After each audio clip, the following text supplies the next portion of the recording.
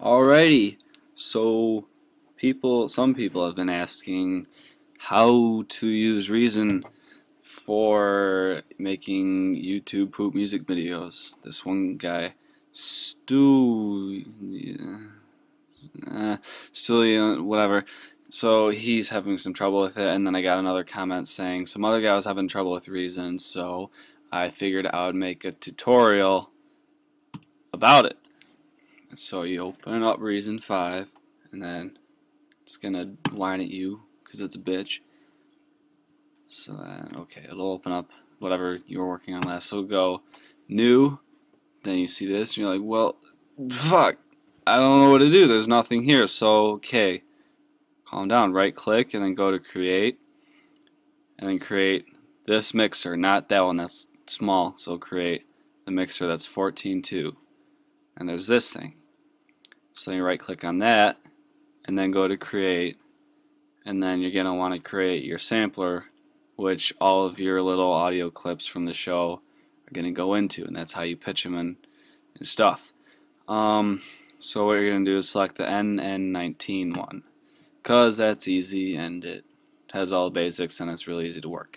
So to get an individual sample, well, first off, it might start it off with a regular instrument, so if it does that, right click it and then go down to initialize patch, and that'll make it all basic and like start over again. So then once you do that, go click on browse sample. Then this is just like my folder of all the clips I have from the show. So just select which one? Alright, so select that sample, and what I do before I put a sample into Reason, get this program called Melodyne, and then put the recorded sample in there, and then you can pitch correct it, and then tell yourself what the note is, because you're gonna have to know what the note is. So I have it right there, so I know that's a D, and so then I go in here and then look at the root key. If you try and write something out with this, like if you try and play one note, like you try and play a C, it's not going to do it because the root key isn't right. So set the root key to a D because the sample is a D, and so then everything will be correct. When you play a C, it'll be a C. When you play an A, it'll be an A, whatever. Then from there, just go into, then what I do to remove clicks and everything, click on this little fader, amp envelope attack, and then just bump that up to like 8 or 10, whatever, and then do the same thing over here. That'll get rid of like a clicking noise you hear in a lot of samples, and it'll make it softer in general. If you still feel it's out of pitch, use the semi-tuner, or no, the fine tuner. This will tune it up whole notes, and this will tune it up in cents, and that's for like very fine stuff. I love this octave thing. The octave knob, if something's too high, just shift an octave down. It'll fix that.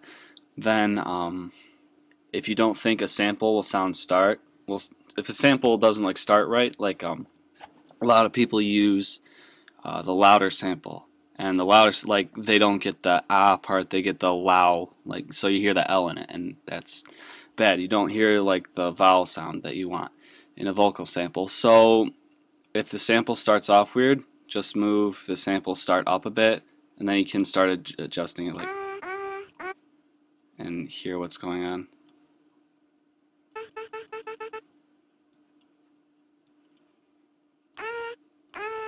Like on this one, you can hear there's kind of a little change in the pitch when Twilight like starts out saying ah. So that's more of a balanced kind of sound. I mean, it sounds like crap right now, but whatever. That's the basic stuff. So that's how you take a sample and put it into Reason, and then get everything set up so you can write all your notes out in the sequencer in here.